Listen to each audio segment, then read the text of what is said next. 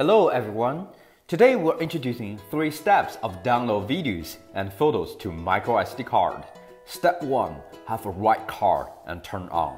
You may consider to buy a Class 10 microSD card which is now greater than 120 GB in storage, then formatting it in FAT32 or exFAT. Insert the card before turn on the remote controller. You can press and hold the power button to power on. Step 2. After hardware connection has been complete, you can press and turn on the depth holding. Thus, V6 will not trigger the beeping after 10 minutes.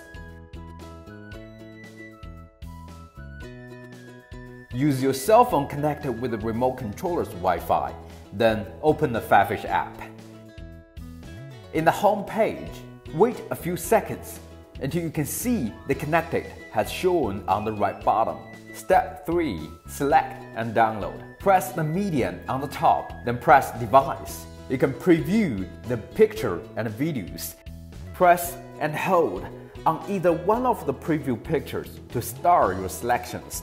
After the selection, just press the star, then press Download to remote control.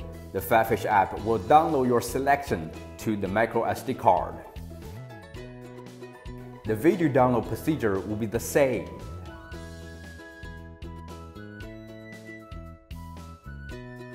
Thank you for watching. See you next time.